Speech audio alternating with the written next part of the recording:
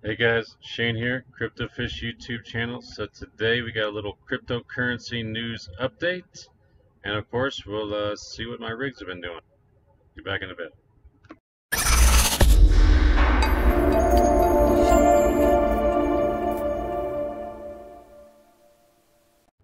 Alright, real quick before we get into the news, I got something going on called Bitcoin Fridays. So if you're new here, be sure to subscribe, hit that notification bell below, so when the Enter to Win video comes out, you'll be notified. It's as easy as that, guys. Give away Bitcoin every Friday. I'd like for you to be the next winner. All right. So with that, let's see what's going on in the news. All right, so two pieces of news today. Some of you all may or may not have heard about this. U.S. SEC set to announce verdict on ProShares Bitcoin ETF on Thursday. A little over 2 days away now.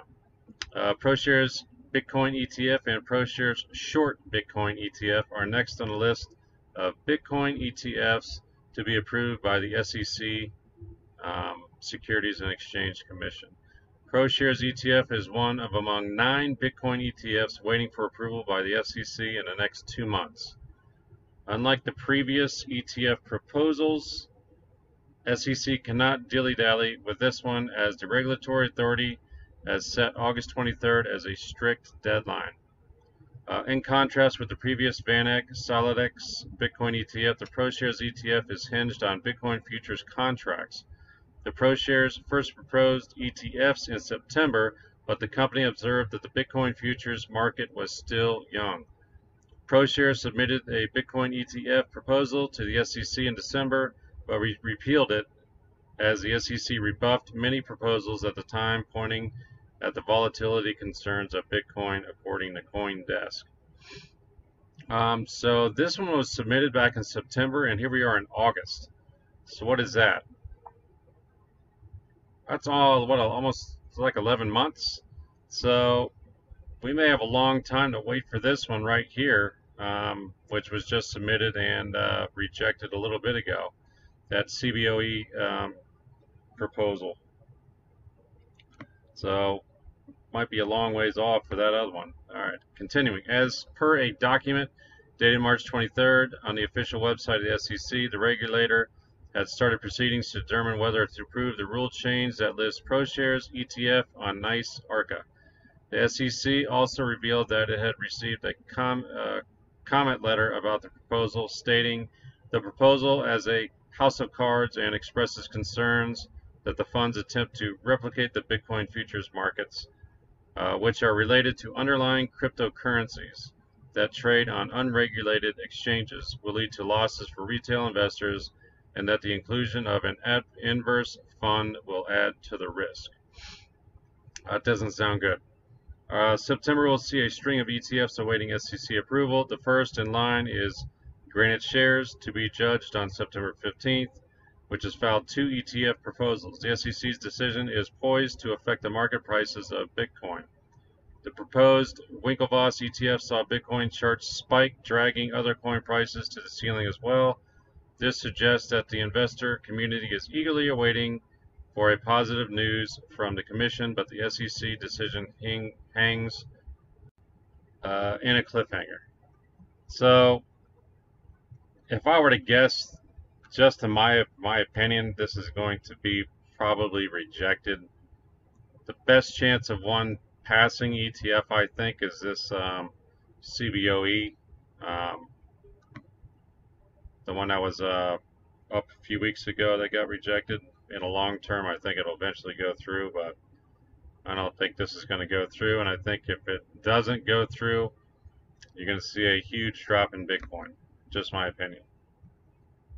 eToro to sponsor Premier League football clubs with Bitcoin. Thought this was kind of cool. As I'm into soccer, I coach soccer, so eToro, a global investment platform, has entered partnerships with 7 Premier League football clubs where the teams would be paid in Bitcoin, according to a press release. The Israel-based firm was assisted by sports marketing agency Sportsquake in inking the deal, which took 6 months from planning to finalizing. The partnership includes a range of sponsorship assets like access to players, digital rights, tickets, um, LED perimeter boards, and interview backdrops. eToro will partner with Tottenham Hotspur, Newcastle, Crystal Palace, Leicester City, Southampton, Brighton and Hove Albion, and Cardiff City. Iqbal, I guess that's how you say it, Iqbal V. Gandam, eToro's managing director for the UK, said the blockchain technology that underpins cryptocurrencies like Bitcoin brings transparency, which we believe can improve the experience for everyone who loves the beautiful game. From fans being targeted by ticket touts or a club negotiating a transfer, we believe that blockchain will revolutionize the world of football.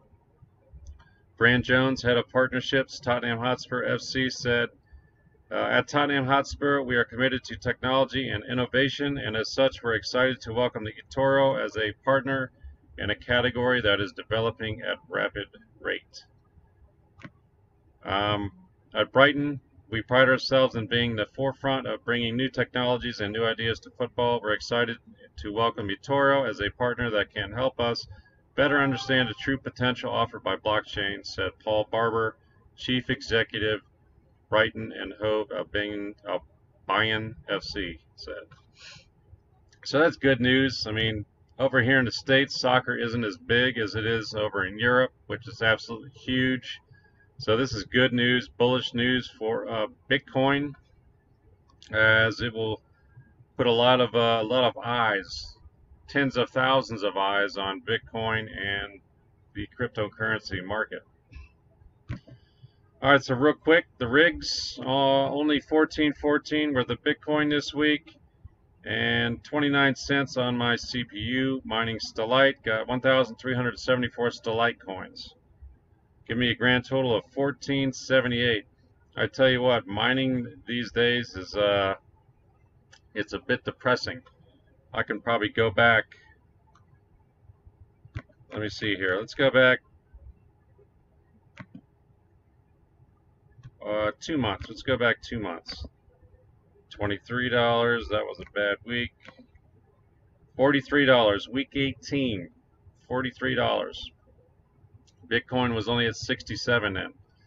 So it just keeps going down and down and down. It's pretty depressing, but what can you do? It's really going to suck if that ETF gets rejected, which I think it is, and then we're going to see this Bitcoin price, in my opinion. If it gets rejected, I think we're going to be looking at low fives, maybe upper fours.